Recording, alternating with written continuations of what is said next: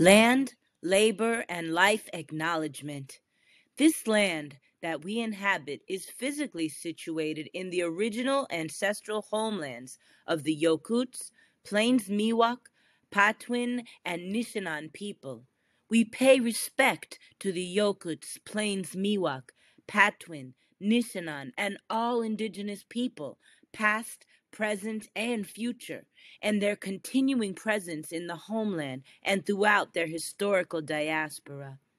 We pay homage to those who were stolen from Africa, placed in bondage, falsely named as chattel and forced into labor, who were called slaves but never submitted as such, who have always been fully human with an unbroken connection to the divine and to each other.